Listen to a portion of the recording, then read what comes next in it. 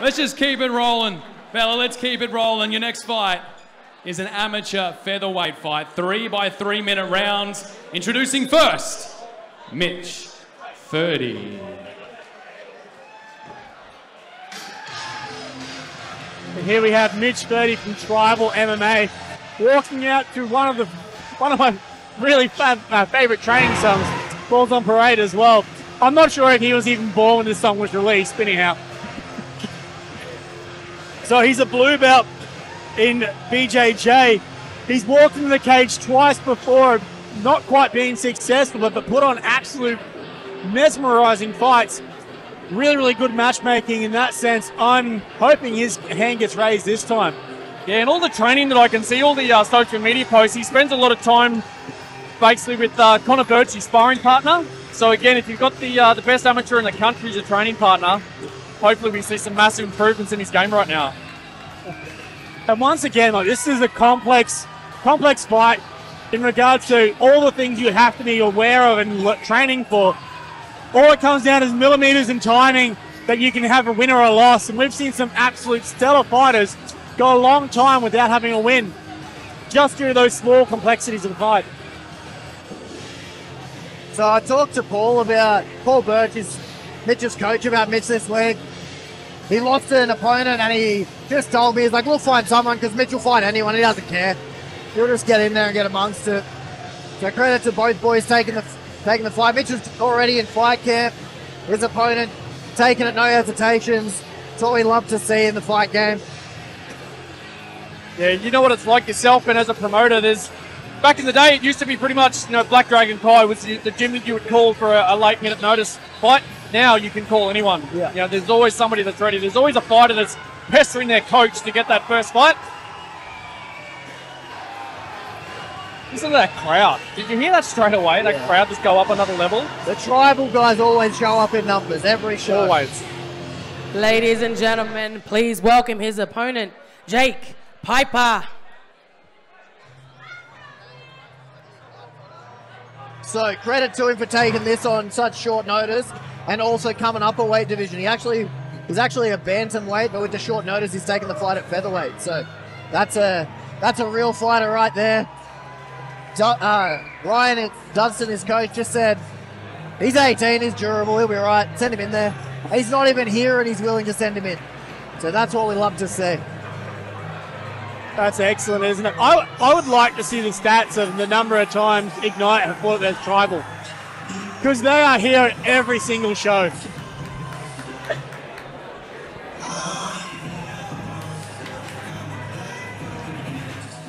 Absolutely excited to see this one for Jake. So you mentioned you've seen him fight before. What are we expecting to see on this fight? Like all the Ignite products, really good wrestling, always in really good shape.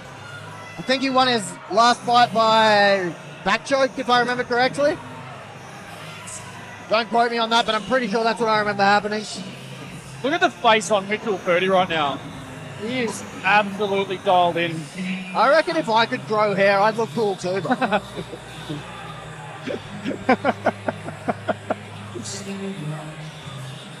has anyone checked? I think Jake Piper's kicked his dog, or he's bloody messaging his girlfriend or something. He's got a bone to pick right now. He is mean mugging.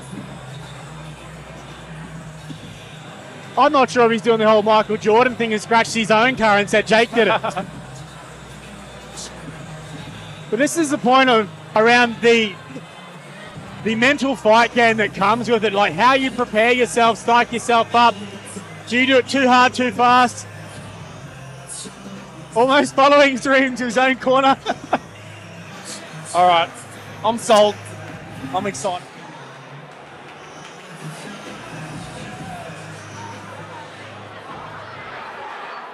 Introducing first, in the blue corner,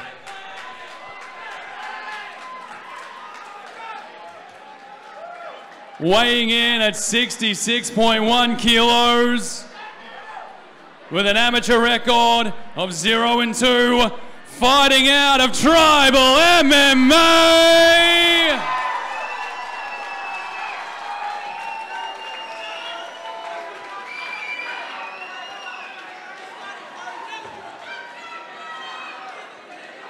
Mitch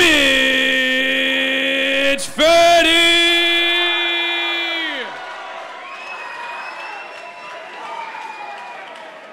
And his opponent in the red corner, he weighed in at 65.7 kilograms, fighting out of Ignite Martial Arts, holding a record of 2 wins and 1 loss. Give it up for Jake Piper! Your referee in charge is Thomas Churchill.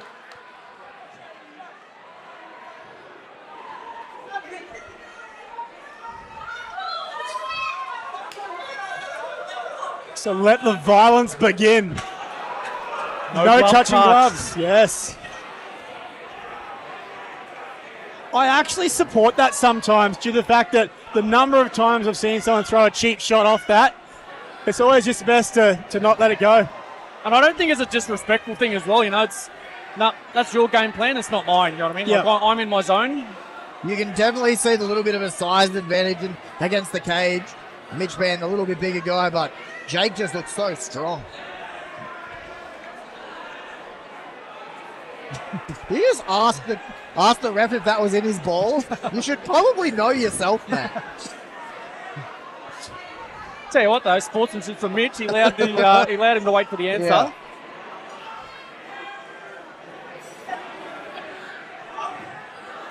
I'm not sure about you guys, but I wasn't sure if there was a guilty look from Mitch going, I'm just not going to make eye contact.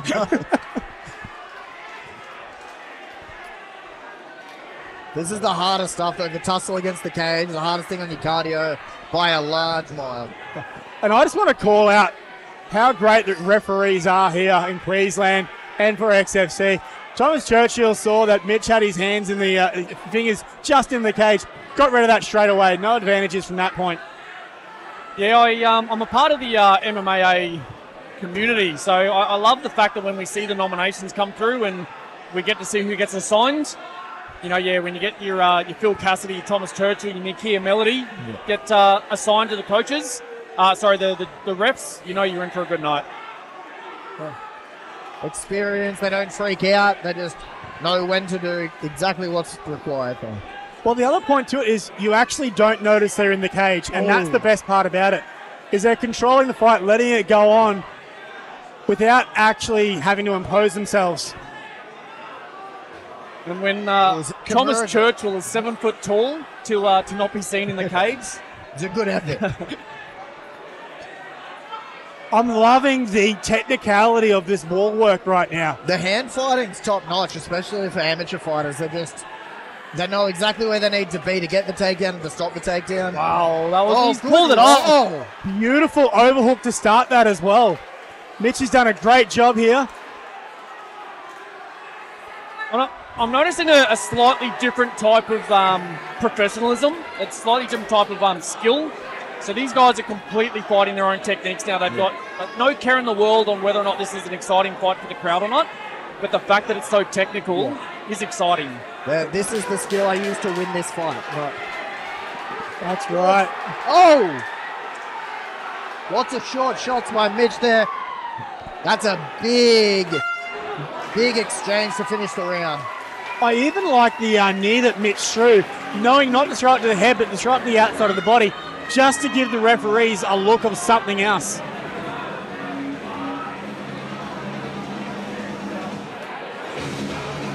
And in terms of experience in the cage right now, their corners are certainly dialed in.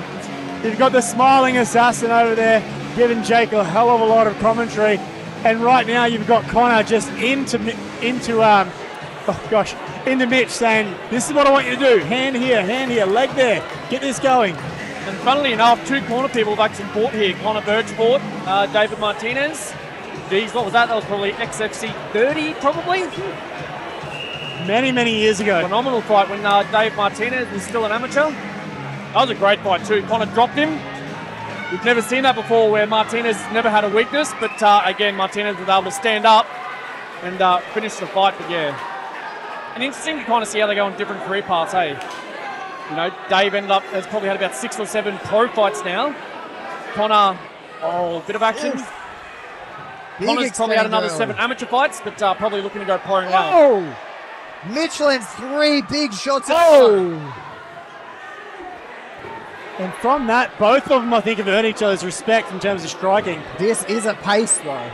Oof. How close are knees tonight? Some of these knees have been fight-ending close.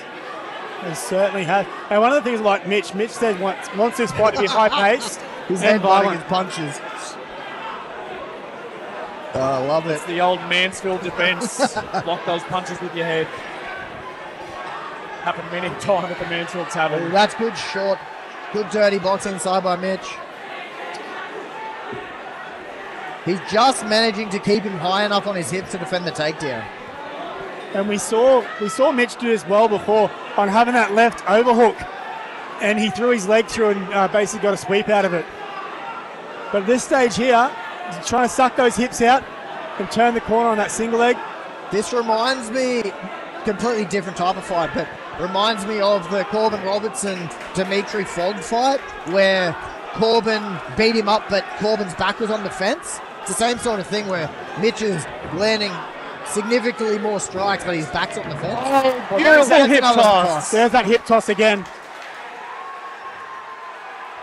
But the entire time Mitch was on his back there, Jake kept trying to snatch. Oh, he's out. Beautiful reversal. He's got a guillotine. He's got a guillotine in there. Oh, he's got that leg over. He's got it perfectly over too. Oh, he gave him Fighting the other hands. He's still got it on, doing a great job here. Makes it tough with him stuck back shoulders against the cage. It comes down now. Can Jake turn the corner? And has Mitch got enough defense to get out of it? He's got his hand in there from what I can see from here. So it's this point here. Is he gonna be able to spin? Oh, is he tapping with the right arm? He's tapping. Oh my gosh! He finds it. Someone almost gets a souvenir. Ooh. Really good. Jake was definitely not winning that fight, but found a way out to get the submission. Really good effort. Oh, loving the dancing. He's got the Stipe Miocic going on. Maybe in a few more years he might have the build. Tell you what, just that little exchange on the fence where Mitch pulled his arm out and gave him the grip under the chin. Those little 1% mistakes you make in the middle of a fight make it really, really tough to swallow a result. I think it was just such an action-packed fight where they were constantly not stop moving, where Mitch almost felt like he had to move for some reason. And that slight little movement where he gave him that chance to get his arm in. And that's the point. Like, fighters are so well versed across all the disciplines that you really can't rest on your laurels in any sense. That came from a huge hip referee toss. stopped this fight at 2 minutes 12 in the second round. Your winner by guillotine in the red corner, Jake Piper.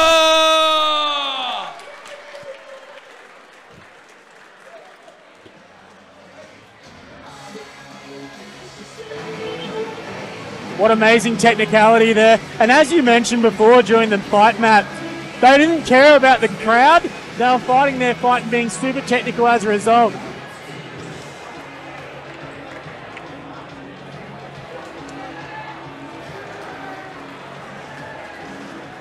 They're pretty much next door neighbours, Ignite versus Tribal. Literally down the road from each other. You do. And training partners. The amount of times we've seen David Martinez out there at Tribal and vice versa.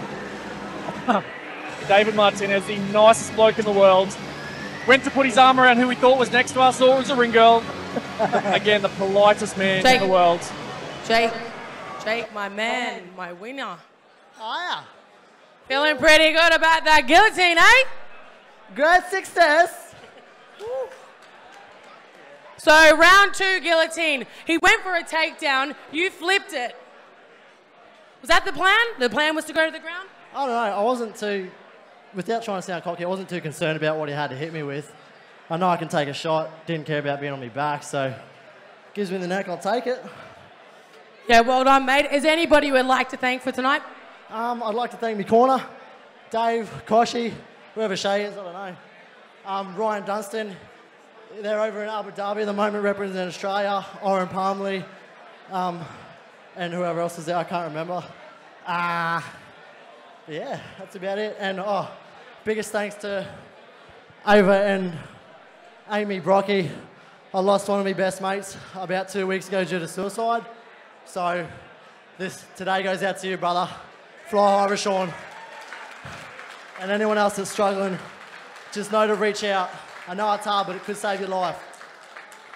Thank you so much, Jake. Everybody give it up for Jake!